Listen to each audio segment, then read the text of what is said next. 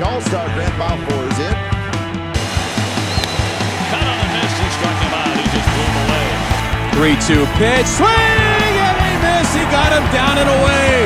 Good fastball from Balfour ends it.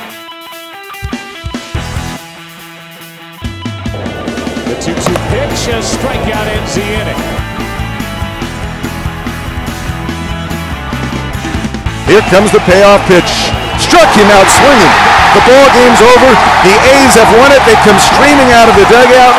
Balfour leaps into the arms of his catcher, Derek Norris, as the A's have beaten the Rangers 4-3, and they are in the playoffs.